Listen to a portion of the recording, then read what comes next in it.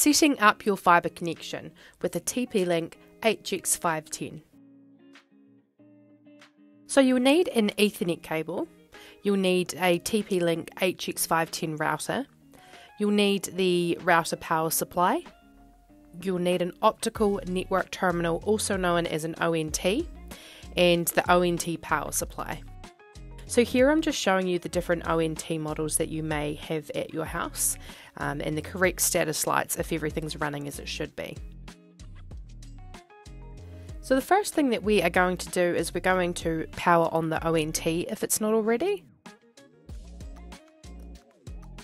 Next we're going to power on the router.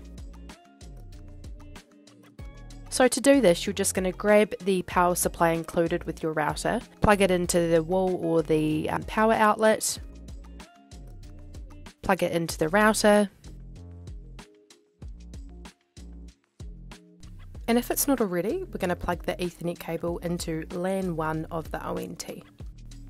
Then plug the other end of that cable into the WAN/LAN port of the router. Once that's done, we're just waiting for the router to connect. So it'll go a white or a light blue, and that's when you know it's connected and ready for use.